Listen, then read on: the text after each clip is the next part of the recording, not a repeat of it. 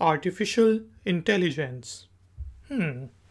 Artificial intelligence या जो इसका शॉर्ट एब्रीविएशन है एआई, वो क्या होता है, किस तरह काम करता है और आर्टिफिशियल इंटेलिजेंस की एप्लीकेशंस क्या हो सकती हैं, इन चीज़ों को डिस्कस करेंगे हम अपने आज के ifactner.com के वीडियो ट्यूटोरियल में।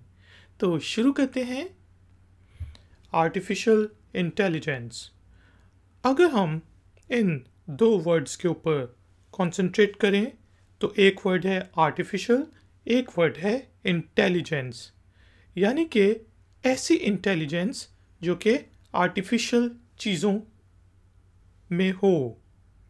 और ज़्यादातर हम आर्टिफिशियल इंटेलिजेंस को मशीन इंटेलिजेंस से रिलेट करते हैं और ये मशीन लर्निंग से रिलेटेड होता है। अब हम में से बहुत से लोग जब आर्टिफिशियल इंटेलिजेंस के बारे में सोचते हैं तो हमारे दिमाग में एक ऐसा सिनारियो आता है कि दुनिया पर रोबोट्स ने कब्जा कर लिया है। क्यों? क्योंकि वो इतने इंटेलिजेंट हो चुके हैं कि वो अपना बुरा और भला जान सकते हैं और इंसान जो हैं उनके खिलाफ जंग कर रहे हैं। लेकिन जो रोबोट्स हैं वो काफ़ी पावरफुल हैं और वो जीत रहे हैं। ये तो एक सिनारियो हो गया आर्टिफिशियल इंटेलिजेंस का। लेकिन आजकल भी हम आर्टिफिशियल इंटेलिजेंस को यूज़ कर रहे हैं और मैं अगर कहूँ कि आपने बिल्कुल अभी एक आर्टिफिशियल इंटेलिजेंस के सिस्टम को यूज़ किया है तो ये गलत बात नहीं होगी, क्योंकि अब जो YouTube का सिस्टम है वो भी आर्टिफिशियल इंटेलिजेंस के ऊपर काम करता है। कैसे? मसलन ये जो आप चीज़ें देखते हैं, वीडियोस देखते हैं और फिर YouTube का सिस्टम आपके बिहेवियर को लर्न करता है कि भाई इसने ये चीज़ें देखी और फिर आपको वो रेकमेंड करता है कि आप ये चीज़ें देखो। तो ये वो सिस्टम आर्टिफिशियल इंटेलिजेंस के ऊपर काम कर रहा है कि सिस्टम इतना इंटेलिजेंट हो गया है कि वो आपको रिकमेंडेशन देता है और वो रिकमेंडेशन 70, 80, 90% ठीक होती हैं और उसके ऊपर हम क्लिक करके आगे आगे देखते जाते हैं।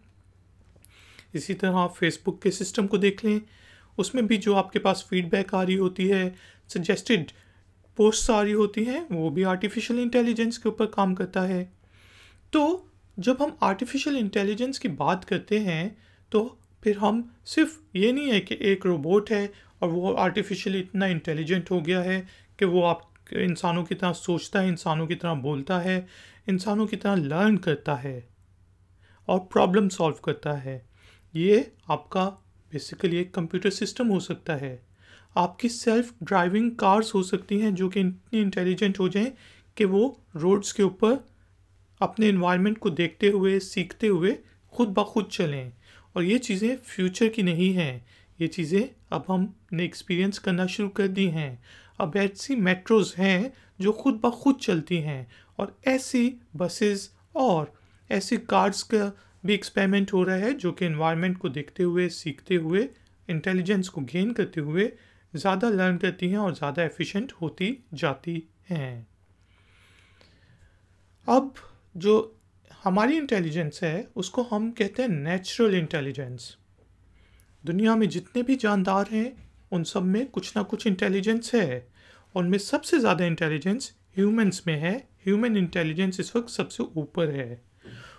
और आप देखें कि हम सीखते कैसे हैं। हम ऑब्ज़र्व करते हैं, देखते हैं, अपने एक्सपीरियंस से सीखते हैं और फिर जो हमने नेक्स्ट डिसीजंस लेने होते हैं वो हम अपनी पुरानी चीज़ों को देख के, इन्वायरमेंट को देख के डिसीजन लेते हैं, क्योंकि हम इंटेलिजेंट क्रीचर्स हैं। यही चीज़ अब जब हम मशीनों में डाल देते हैं कि मशीन देखे, ऑब्ज़र्व करे, इंफॉर्मेशन इकट्ठी करे, एनालाइज करे और फिर वो जो नई डिसीजन उसने लेनी है वो उन पुरानी चीज़ों की बेस के ऊपर ले और प्रॉब्लम को सॉल्व करे, तो ये आर्टिफिशियल इंटेलिजेंस में आ जाता है। जिस तरह यूट्यूब का सिस्टम इंफॉर्मेशन लेता है कि यूज़र क्या कर रहा है, उसको एनालाइज करता है और फिर रिकमेंडेड वीडियोस देता है। यह आर्टिफिशियल इंटेलिजेंस की एक एप्लीकेशन है। इसी तरह आर्टिफिशियल इंटेलिजेंस को आप मेडिकल पर्पसेस के लिए यूज़ कर सकते हैं। आप ऑपरेशंस भी कंप्यूटर्स या फिर मशीन्स कर सकती हैं कि वो आहिस्ता आहिस्ता नॉलेज गेन करते हैं और फिर वो उसकी बेस के ऊपर आपको ऑपरेशन कर सकते हैं। आर्टिफिशियल इंटेलिजेंस की मिलिट्री में काफ़ी एप्लीकेशंस होती हैं और इसी तरह हमारी अब दुनिया में हर फील्ड में आर्टिफिशियल इंटेलिजेंस की एप्लीकेशंस हमको नज़र आनी शुरू हो गई हैं। एक चीज़ होती है जी इंटरनेट ऑफ थिंग्स। एक तो ये इंटरनेट है जो हम यूज़ करते हैं, पीपल कम्युनिकेट करते हैं, मशीन्स के साथ पीपल कम्युनिकेट करते हैं। लेकिन अब इंटरनेट ऑफ थिंग्स का कॉन्सेप्ट आ रहा है और ये अप्लाई होना शुरू हो गया है कि हर चीज़, ये माइक, ये लैपटॉप, कैमरा, ये सब लोग इंफॉर्मेशन जमा करें, ये कपड़े और आपस में कम्युनिकेट करें।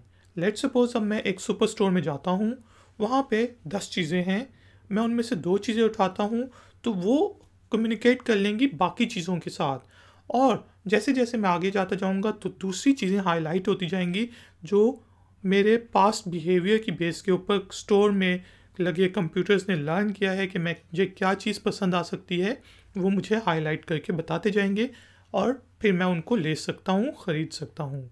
ये भी आर्टिफिशियल इंटेलिजेंस है कि दुनिया में हर चीज़, आपके कपड़े, आपके बाल, आपके सब चीज़ें, जो भी गाड़ी या आपके कंप्यूटर आपस में कम्युनिकेट करें और फिर उसकी बेस के ऊपर आपकी ज़िंदगी को आसान करें।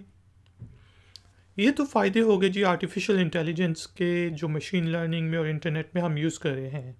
लेकिन आर्टिफिशियल इंटेलिजेंस जिस तरह बढ़ती जाएगी उस तरह कुछ प्रॉब्लम्स भी जो इसके ओपोनेंट्स हैं वो कहते हैं कि ये प्रॉब्लम्स आ सकती हैं। उसमें सबसे पहला प्रॉब्लम प्राइवेसी का डिस्कस किया जाता है, एथिक्स में, फ़िलॉसफी में, कि भाई जब कंप्यूटर्स इतने पावरफुल हो जाएंगे तो कुछ कॉर्पोरेशंस इतनी पावरफुल हो जाएंगी कि उनके पास हमारे बारे में सब डाटा होगा और वो कोई भी डिसीजन ले सकती हैं और हमारी डिसीजन मेकिंग प्रोसेस को इन्फ्लुएंस कर सकती हैं। जिस तरह चीज़ों को पता होगा कि मुझे ये चीज़ें देखनी चाहिए तो मैं वही चीज़ें देखूँगा, और इसी तरह बहुत सी एग्जांपल्स आ सकती हैं और प्राइवेसी आपकी इंट्रूजन हो सकती है। इसके बाद वही सिनारियो कि रोबोट्स, कंप्यूटर्स, मशीन्स इतने पावरफुल हो जाएंगे कि वो रीजनिंग करेंगे कि ह्यूमन बींग्स जो हैं हमारे लिए ख़तरा हैं और फिर वो दुनिया पर कब्ज़ा कर लेंगे।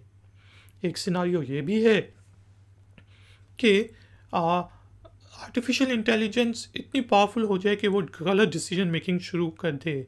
हम अपने हथियारों को, गवर्नमेंट जो हैं, मिलिट्रीज जो हैं, इतने पावरफुल बना दें कि वो खुद डिसीजन लेके दूसरे जगहों पे हमला कर सकें और ये वर्ल्ड वॉर 3 को शुरू कर सकता है और दुनिया में पूरी ह्यूमन रेस को ख़त्म भी कर सकता है।